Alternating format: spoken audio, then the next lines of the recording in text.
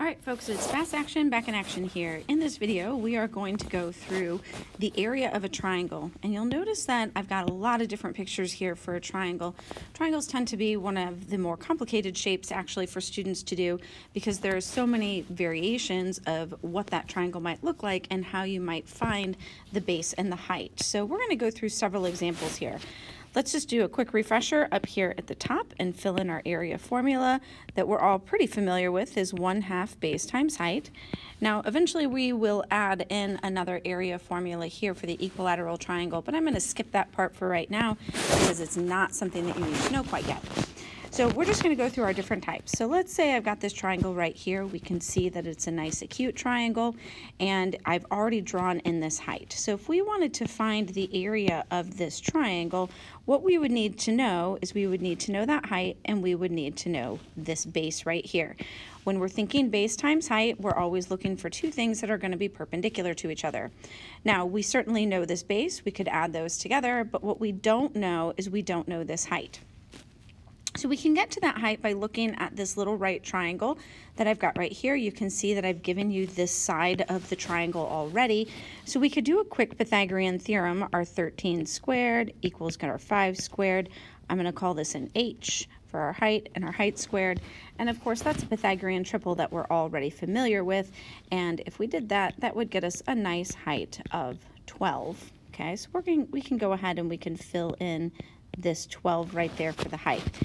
Now that I have that, I could actually go on and I could find the area, and I could say 1/2, and my base, I'm going to add this entire side together here, and that's going to give me a 14 and my 12 for my height. And if I type that in my calculator, that's going to give me a nice 84 units squared. Now, what I want us to also consider is what if we wanted to find the perimeter of this triangle? We certainly know two of our sides, but we would need to know this third side.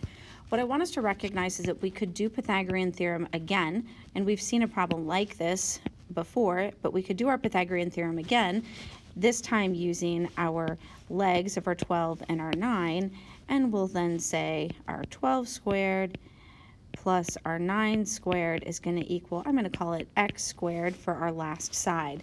If we go ahead and we do that Pythagorean theorem, that's going to give us a last side of 15 units. And we could fill in our 15, and we would be able to get the perimeter of this triangle, adding them all up, is 42 units. Now, don't get in your head that the area and the perimeter, that the relationship between these is always going to be half. That's just a coincidence on this particular problem. Just know that you would actually have to find your way all the way through the triangle to get all the pieces. All right, let's move next door here to our nice right triangle. If we want to find the area of this triangle, again, we're looking for perpendicular sides. So we're looking for the legs here. Well, we don't have one of our legs, so we're going to have to do our Pythagorean theorem again. Okay, we're pretty familiar with our Pythagorean theorem at this point. So we're going to say our 15 squared and our 5 squared, I'll call it x, equals our x squared. If we work that one out, we're going to get x is the square root of 200, and of course we know that we wouldn't leave that as a square root of 200. We would simplify that and make it 10 radical 2. So I can fill that in here as a 10 radical 2. So my area is going to be 1/2. One side is 5, the other side is 10 radical 2 for my base and my height, which is going to give me an area of 25 radical 2 centimeters squared on this particular problem. Now, if we want to find our perimeter, we're just going to add all these up, and what I want you to really recognize is that this 10 radical 2 is not going to be considered a like term with my other two sides, so my perimeter for this triangle is going to be 20, the 15 and the 5, and the 10 radical 2, and those will just have to be left just like that. They cannot be combined in any way. Okay, let's move on down here to our obtuse triangle. And I know the space is a little scrunchy here, but there's a lot of really important algebra on these problems. If we look at this obtuse triangles tend to be tricky for students. Certainly I could have a height that would be inside the triangle right here, moving from that obtuse angle. But oftentimes in this obtuse triangle, we're going to have this height or this altitude that's outside the triangle. So when I would go to do the area of the triangle, if, for example, I was looking at this piece right here is my base, the height that's associated with that is going to be over here. I gotta scooch this over a bit, okay? My height that's going to be associated with that is going to be right here. So to find the area of this triangle, I'm going to use this 6, and I need to know this value right here. Now to get to that, we can look at this triangle that's been drawn in here. Remember, these parts right here are not part of the obtuse triangle. But I do have a nice little 45, 45, 90 triangle here.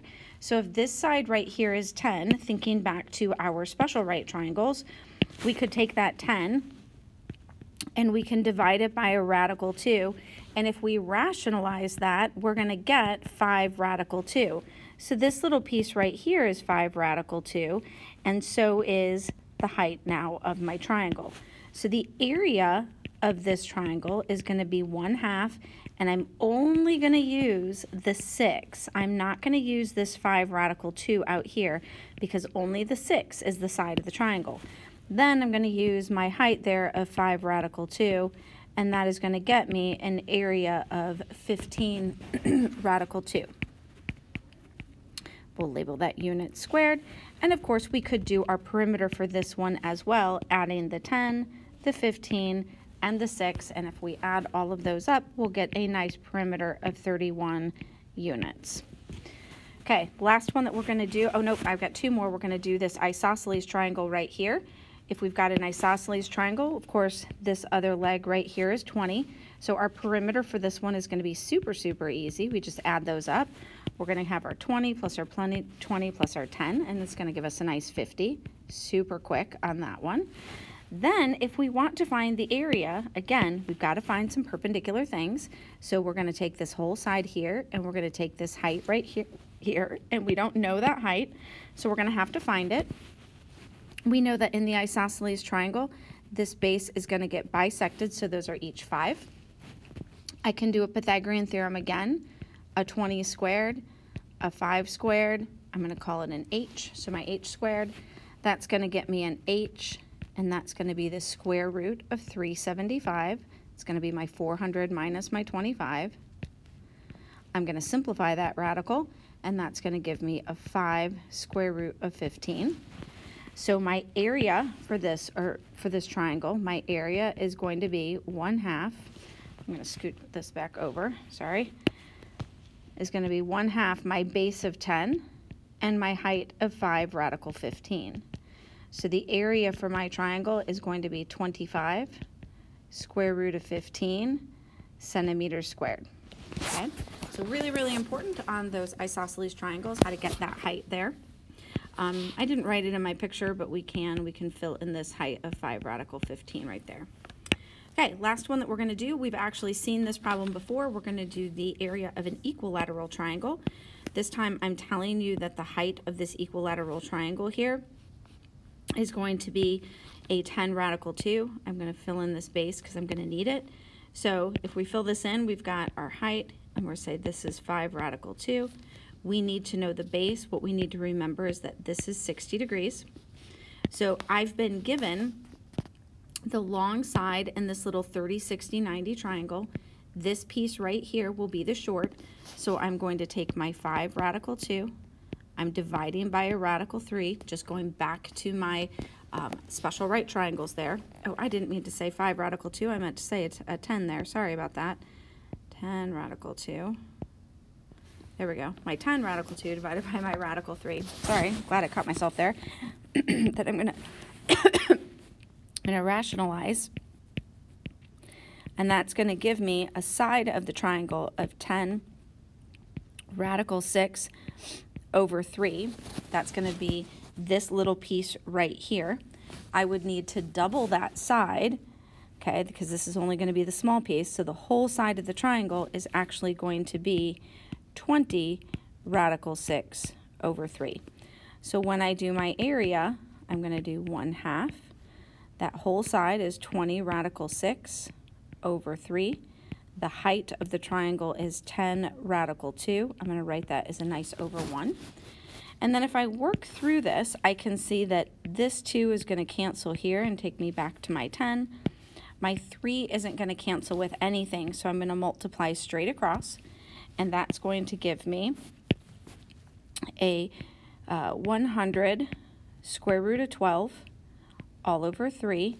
And then I have to be really careful because that square root of 12 is going to simplify more. And when that square root of 12 simplifies, a 2 is going to pop out. And my final answer is going to be 200 radical 3 over 3. So that's going to be my area. Now that's pretty tricky, and I definitely wrote this one to be as tricky as they can be. I should make one last note that the perimeter, we could write the perimeter for this triangle. Our perimeter would simply be this side length right here. Remember, this 20 radical 6 was this whole side. If I take this entire thing times 3, that denominator cancels, and my perimeter is going to be 20 radical 6. Now, if any of this was confusing, I want you to jot down some notes, and we can certainly answer those questions in class. But knowing how to do these triangles is really, really important, and then we're going to actually add on to this in class.